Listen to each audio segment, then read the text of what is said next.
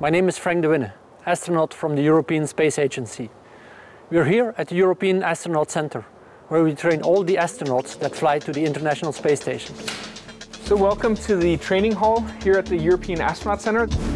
Not only do we have to know how the systems function and operate, but we also have to be able to repair them and troubleshoot them. 2015 is going to be a really exciting year. Not only will we have 3 European astronauts in space, but we'll also have 2 astronauts, an American and a Russian, on board the space station for an entire year. One of the biggest challenges for me is the Russian language. I'm more of a math and science person.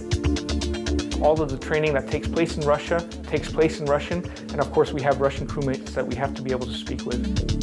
До свидания, увидимся на борту станции.